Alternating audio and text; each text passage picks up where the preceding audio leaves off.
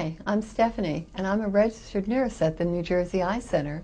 And on behalf of the New Jersey Eye Center and Dr. Joseph Dello Russo, I'd like to welcome you to the first live webcast of Down-Up Flying Spot LASIK using the later vision system and performed here by Dr. Joseph Dello Russo of the New Jersey Eye Center. But first, I'd like you to meet Dr. Joseph Dello Russo. Thank you, Stephanie. Welcome to the New Jersey Eye Center, and soon we will be performing live LASIK surgery. And first, let me try to explain in simple terms, what is LASIK? LASIK is a surgical procedure whereby we use a laser beam to change the shape of the cornea so as to eliminate the need for glasses or contact lenses. It takes place in two steps. The first step, we use an instrument to pull up a layer of the cornea, like that, raised layer of the cornea. Then we use a laser here to reshape the cornea. We replace the flap, it assumes the new shape of the cornea, and we've eliminated the need for glasses. Dr. Dello Russo, how is the technique that you're demonstrating today different from the early techniques that you pioneered in the early 1990s?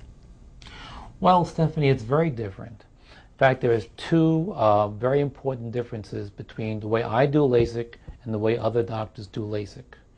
I call my procedure down-up flying spot. The down-up refers to the direction in which the flap is made. Traditionally, we've made the flap from side to side. I never like that. The way I make it is from down up, so that when we replace the flap, it's kept in position by the natural blinking of the eye. The second way it differs is that I use now what is known as the flying spot LASIK.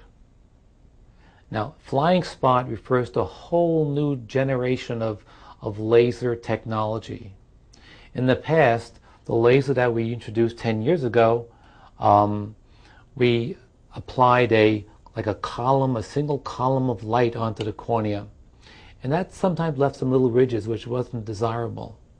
With the flying spot laser, we use a very tiny beam of light that literally flies over the cornea of the eye, reshaping it, and the end result is a very smooth surface, which is very desirable for good vision, good return of vision, and for no pain, basically.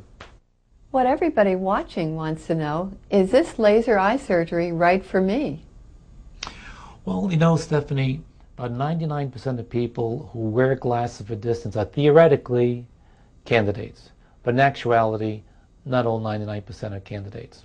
And a very important part of what we do here at the New Jersey Eye Center is to perform extensive examinations to separate those people who are not candidates from people who are candidates. We only treat people who are good candidates. We put them through, beside a comprehensive eye examination, we put them through corneal maps, pachymetry, which is measuring the thickness of the cornea, microscopic examination, look at diseases of the eye, a whole series of tests. And we find that every day we turn away about 6 patients who really aren't good candidates for it. But anyone who we do treat are good candidates. I'd like you to meet today our patient for today, Sophia.